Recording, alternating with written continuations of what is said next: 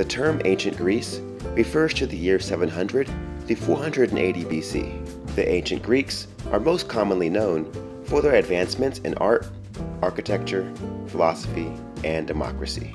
But in their spare time, while they weren't entranced by the epic poems of Homer, many ancient Greeks, young and old alike, played with toys and games like spinning tops, marbles, and dolls. Plagona was one of many popular dolls among the ancient Greeks, with the oldest findings of the toy dating back to 700 BC. These early dolls were made from clay, often featured elaborate hairstyles, and were dressed with hand-drawn or fabric clothing.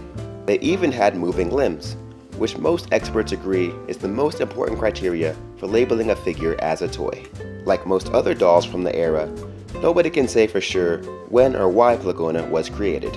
However, it is widely believed they played important roles in religious ceremonies, preparing young girls for adulthood, and play.